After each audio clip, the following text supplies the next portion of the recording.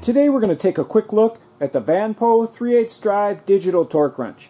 This guy is built well and works with standard threads or reverse threads, clockwise or counterclockwise. It's easy to use. You have a button for the backlight, a power or a clear button, a unit setting button, and up and down. There are two modes of operation: tracking, which works like a regular torque wrench, or peak, which records the highest torque applied so far. So let's give it a try. We'll turn it on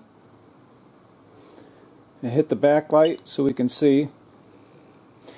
And we can choose between kilogram, centimeter, newton meters, inch pounds, or foot pounds. And it's in the tracking mode right now, so it's going to track every bit of torque we apply. We're at 5 right now.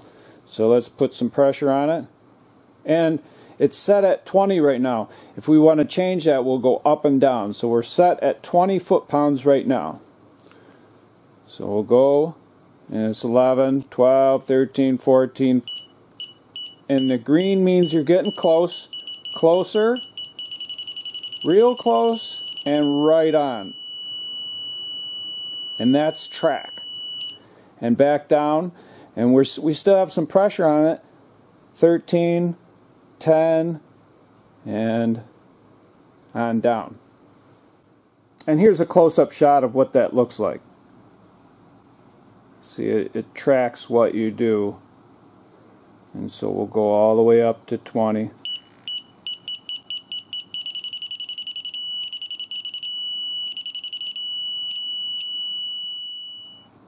And now let's take a look at how peak works.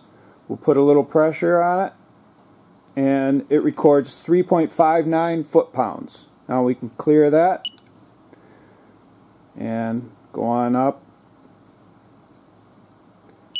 and we hit 17.35. We'll clear that, and now we'll go right up to 20.